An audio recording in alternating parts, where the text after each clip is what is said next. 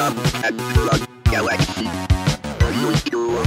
Come on everybody. Hey guys, Jamie from doglotion.com with another gear review. Chilling on Baffin Island here, and my home of choice this week is the Mountain Hardwear EV2 tent. Super lightweight, it's a single wall tent and super easy to put together. Basically you stick the two poles in some holes, clip them, and it's up, which was awesome. Came in pretty handy when we set up camp because it was nice and windy, and I had my tent up really quickly.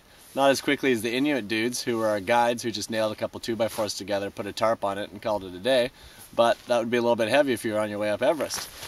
What else can I say about it? It's not warm. It's a two-man tent and I'm sleeping on my own, so that's probably why it's so cold.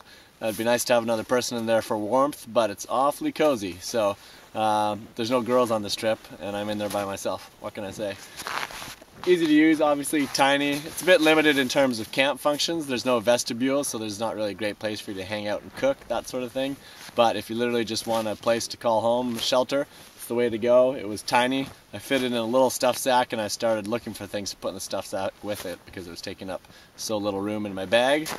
Yeah, so I guess on this trip, cold would be my main complaint, but I think that's more to do with me being by myself and not how warm or cold the single wall tent is.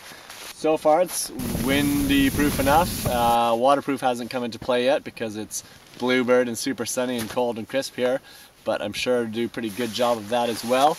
I'll get some tech specs for you in the description. Jordan solar panel fits all nicely if that matters to you. Room for one if you want to live like a king, room for two if you're a little kid. And make sure you open the vents. Warning. Other than that, 4-season tent. Definitely not summer friendly because you'll just choke in there.